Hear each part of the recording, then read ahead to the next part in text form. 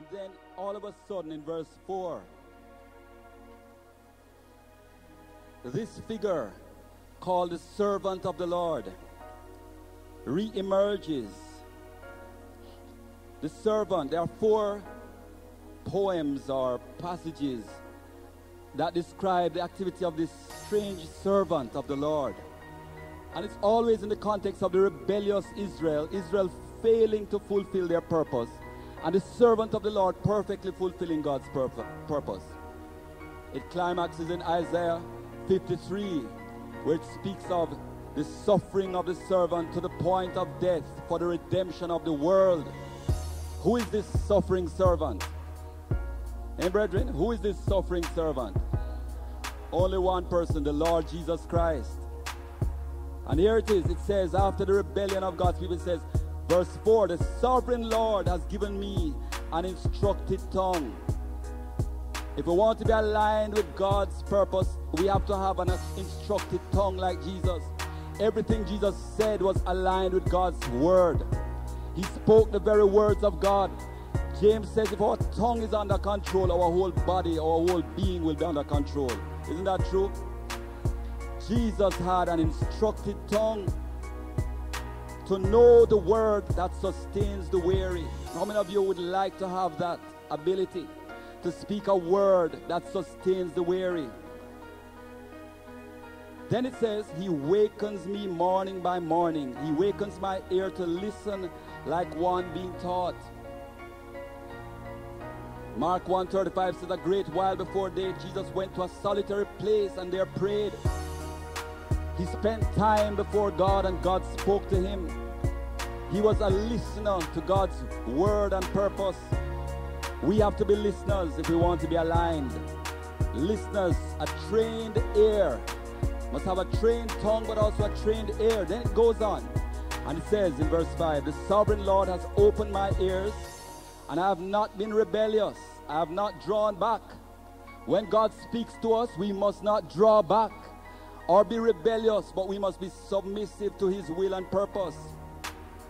Now Jesus had a struggle. It wasn't easy, because it says that Jesus agonized with going to the cross, and he prayed, nevertheless, not my will but thine be done.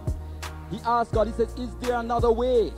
And sometimes God calls us to do things that are unpleasant, that involve suffering, and we struggle with that. And we say, Lord, is there another way? But we must end up saying, nevertheless, not my will, but thine be done, because God knows best. Amen? But then Jesus, it went further to say, I offered my back to those who beat me, my cheeks to those who pulled out my beard. I did not hide my face from mocking and spitting. Jesus went through agony and suffering for us.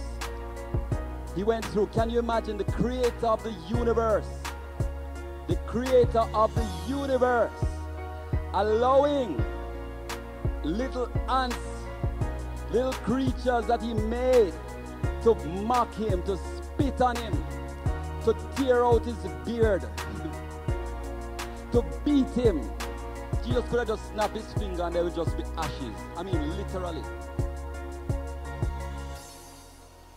But he submitted to God's will, humbled himself, and he said, irrespective of the cost of suffering and the shame, I am going to obey the will and the purpose of my Father.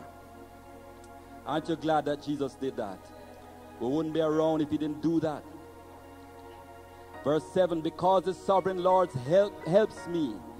The Lord is our help, brethren. Says, I will not be disgraced. You might be put to shame by men, but before God, you will be honored and rewarded. It says, therefore I have set my face like a flint. Jesus was committed, determined, wholeheartedly aligned to God's purpose, and he was determined to fulfill God's plan. It says, and I know that I will not be put to shame. He who vindicates me is near. Who then bring charges against me? Let us face each other. How was Jesus vindicated? The resurrection. Amen. The Bible says, for the joy that was set before him, he endured the cross, despising the shame, and is now set down at the right hand of the throne of God. God is our vindicator. God vindicates us, and then if God vindicates us, who can accuse us? Who can bring a charge against us? Who can accuse us? It says, let him confront me. It is the sovereign Lord who helps me. Who is he who will condemn me? They will all wear out like a garment. The moths will eat them up. And listen to this conclusion. Who among you fears the Lord and obeys the word of his servant? As of Jesus. Let him who walks in the dark, who has no light, trust in the name of the Lord and rely on his God. This morning we want to do that. We want to trust God. We want to rely on him. We want to express our commitment to him. And I'm going to ask you, if there is an area of your life that's not aligned to God's way and his purpose, that you respond by coming forward for prayer. We're going to pray and ask God to give that energy and that strength and that impartation, that we would come into alignment with his purpose. Maybe in your life there are obstacles and barriers that are hindering you, and you know them. You want to advance, but there are these things that are holding you back. Maybe you know what to do, but you just can't come to do it because you have habits in your life that are just crippling you, and you want deliverance and breakthrough this morning. God will minister to you and give you that breakthrough, whatever it is. Let's all bow our heads and